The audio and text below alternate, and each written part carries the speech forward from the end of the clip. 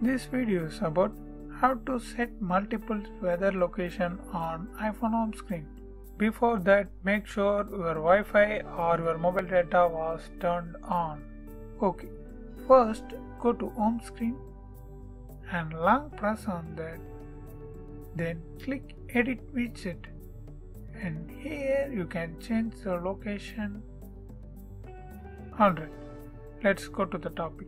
To add multiple locations, long press on this empty space and click this plus icon.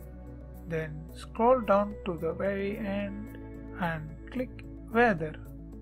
Then you will see these different weather widgets.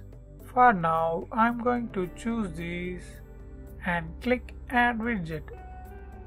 Then automatically it will add it to our iPhone home screen, and touch here to change the location, and here choose the location and click Done, and it will automatically add it on the iPhone home screen. That's it. I hope this video helps. Thanks for watching.